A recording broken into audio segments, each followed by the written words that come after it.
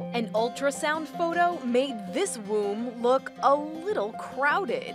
Down in the corner, we just seen a face staring at her, and my first reaction was, I hope that's not a twin. But yeah, we were definitely shocked and definitely blessed to see it.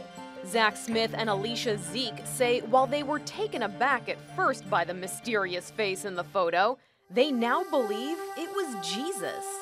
I had to blink a couple times to see if it was actually there or if it was just something that I wanted to see to ease my mind.